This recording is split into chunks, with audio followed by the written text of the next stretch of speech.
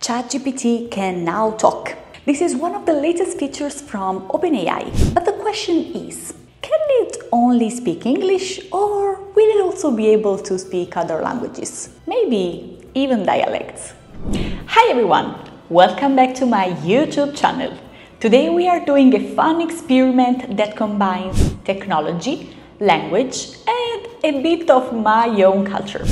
As some of you may know, I am from Naples. And in this video, I'm going to test ChatGPT to see if it can keep up with some good old Neapolitan. Shall we go?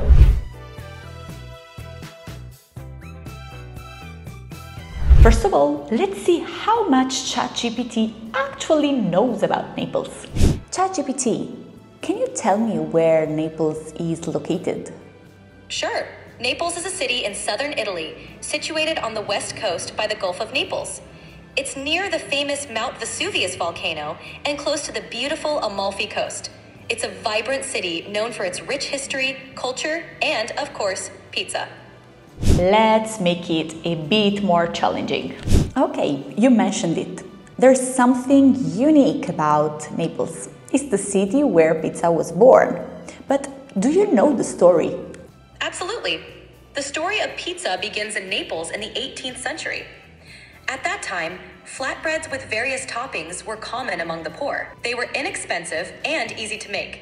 The modern pizza as we know it, especially the margherita, was created in 1889 by a Neapolitan pizzaiolo named Raffaele Esposito. He created a pizza with tomatoes, mozzarella, and basil to represent the colors of the Italian flag in honor of Queen Margherita of Savoy's visit to Naples. And that's how the margherita pizza got its name. That's great! Anything else about Naples or Italy you're curious about? What about the Neapolitan hand gestures? Can you tell me something about that? Neapolitan hand gestures are a fascinating part of the local culture. These gestures are a vibrant and expressive form of nonverbal communication, used to convey a wide range of emotions and messages. For example, there's a gesture for "what do you want?" where you bring your fingers together, pointing upwards, and move your hand up and down. Another popular one is the chin flick, where you brush the back of your fingers under your chin to indicate indifference or dismissal. These gestures are a fun and integral part of Neapolitan communication, adding a unique flavor to interactions. Looks like ChatGPT knows a lot about my hometown.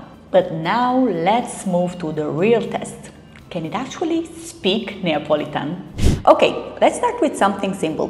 ChatGPT, how do you say "hello, how are you" in Neapolitan? In Neapolitan, you'd say "ciao, come sta?" for "hello, how are you?"